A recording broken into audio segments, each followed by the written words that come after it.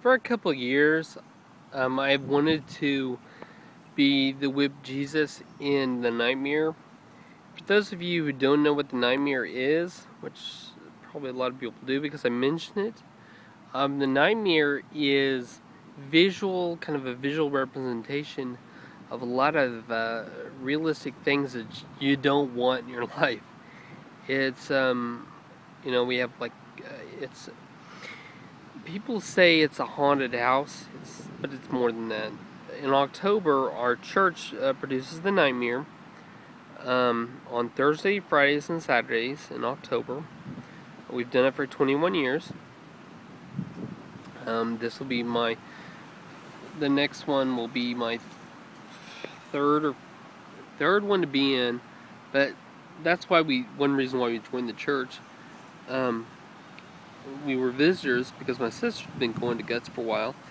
But after Nightmare, when we went Nightmare 2009 we didn't go anywhere else. It's very impactful. It's like visually, the choices you make, you realize impact a lot of things in your life. And there's a car wreck room and a drug room and, really dramatic things. I don't have most of those dramatic things in my life. But it goes to show, and maybe 5,000 to 10,000 kids a year give their lives to Christ right after because they realize, I'm going to follow Christ and not go down the wrong path. With the whipping room is one thing. Even though the rooms change, there's always been a whipping room. There's always been a crucifixion room, and this is usually you show Jesus on the stump getting whipped in the back, because the Bible says that Christ received 39 lashes, and by His blood we are healed. It's a passion play type thing. Everybody's passion play. Jesus getting whipped before getting nailed to the cross.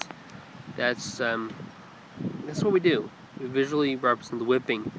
We don't use actual whips, but we use ropes that are usually, I think they're usually dipped in water or something, so they steam, but they don't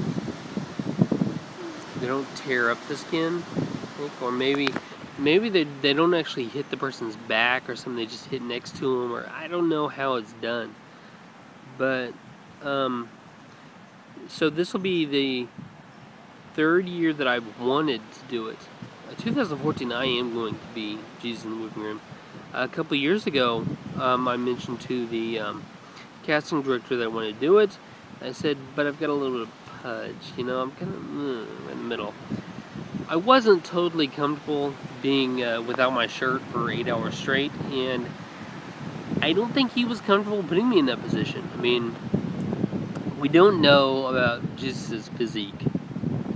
Maybe he was kind of a pudgy guy, but that could be a distraction for people if they say, oh look, those love handles.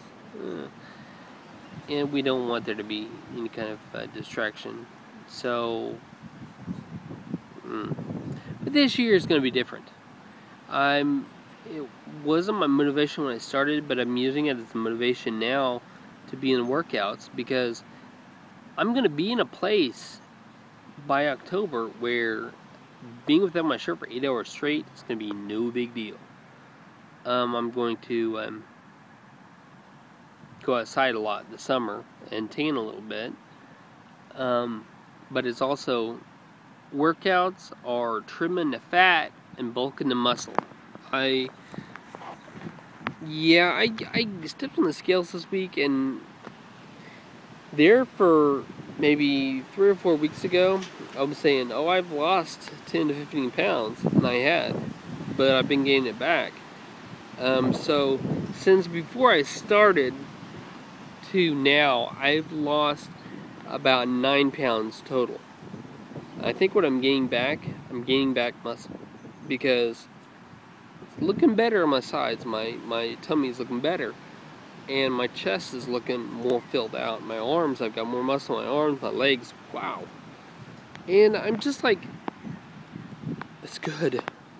But this is, okay, so that's motivation that I've got now. Look good for that.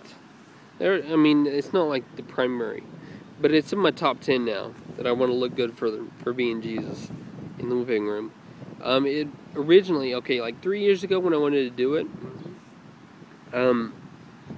my primary motivation was masochistic.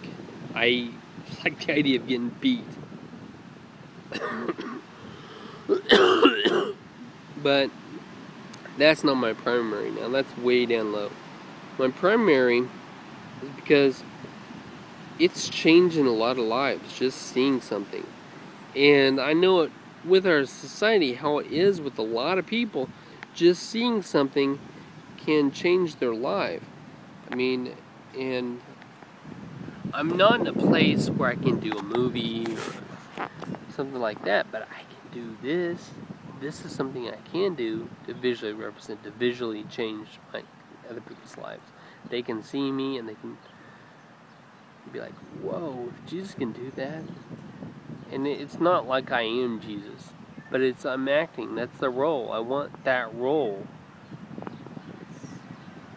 but not for credit on myself.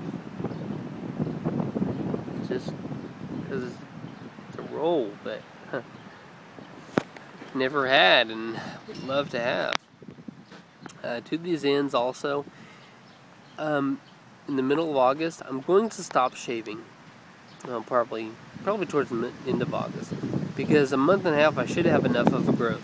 Because the beard that they put on, they usually put a weave on guys, or I think it's called a weave, where they put it in. But you have to have something to stick to. So I'm gonna have a month and a half growth, and